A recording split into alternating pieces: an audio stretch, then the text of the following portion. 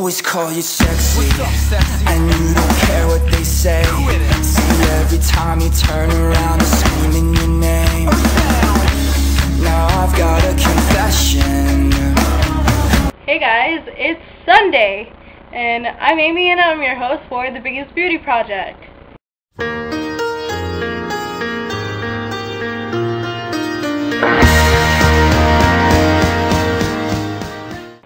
So this week we're talking about why we are who we are in our life. The first question is, what are you doing with your life and why?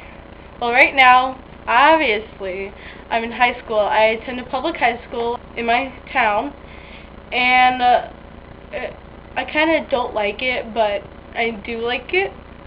What I want to do with my life, I want to go to college. I want to be successful. In college, I either want to major in political science or foreign language, or maybe even combine the two and double major or minor in one of them. I don't know. The second question is, what made you who you are today? Experience. I'll have to fill whoever else said that I don't remember right now. Experience, definitely. If there's some things that happened to me that if they didn't happen to me, I wouldn't have that behind me, and I wouldn't know what to do for certain situations or give other people advice, and it just helps. How did you get to be where you are in life? Through trial and error, and through just experience. Again, really, they're kind of the same thing. I mean, I've lived my life completely, obviously. I'm only 16, but I've tried to do the best that I can with what I've done. To go along with who I am, what I am, how I am, actually about a week ago, last Sunday, I got back from this retreat called Snowball. A club that I'm in hosts it, and it's the most amazing weekend of your life. Oh my god. What you basically do is, it's a weekend of positivity. All you do really is just learn to love yourself. We did things from vision boards to something called warm fuzzies, and it's just amazing. I was part of the red team. We got these. I'm representing right now. On the other side of this, it has my group members' names. I had them sign it. I'm not going to show you right now because I don't feel like taking this off. And I just loved my group. We were called the Red Squad, and we were the 50s because that was our theme. Each team had a decade to be and a color, and we were the 50s and we were red. So to go along with the 50s theme, they got us records. And on these records is my name and the year. It says words that my group said about me.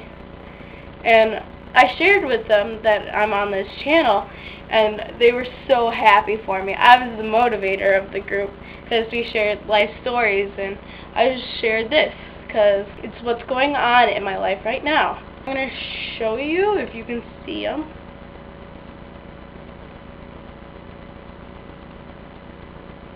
And that was pretty much the funnest weekend I've had in a while. One of my group members asked me to do a shout out, so I'm going to do a shout out to you, Anna, because you're a cool kid and I heart. So right now I'm going to show you some pictures from Snowball. Enjoy! Can't expect to do anything if you think the world has had it with you. So don't start to believe this can be better.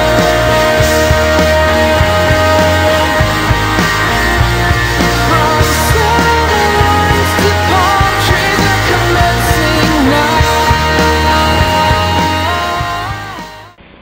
So I don't really think you guys can understand what Snowball is unless you've gone on something like it. But you just imagine this complete weekend of self-esteem upwards, boosting your self-esteem constantly for an entire weekend. And some beautiful place that I'm going to show you a picture of now, just being with people who like you. I'm going to ask a question for everyone to answer this week, because I'm not sure what the topic is. But my question to you guys is, if you could have dinner with anyone, dead or alive, who would it be and why? I'll answer that question on Tuesday when I see you guys. So, links are on the sidebar. You guys need to comment, rate, and subscribe. And I'll see you on Tuesday.